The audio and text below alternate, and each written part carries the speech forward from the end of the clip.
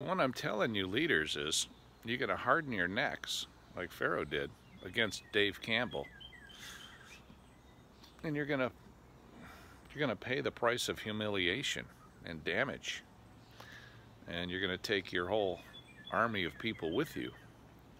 I'm talking to Putin, I'm talking to Biden, I'm talking to any dumbass who's standing in the midst of the prophecy, which I'm delivering you. The prophecy is the Red Sea. It's a sea of blood. It's the sea of regeneration. You have used a black ink, and you are going to come into the territory of life with your laws to kill. When God sends the sunlight to develop strong and new people, and you're going to try to damage them and hold them back with your oppressive laws.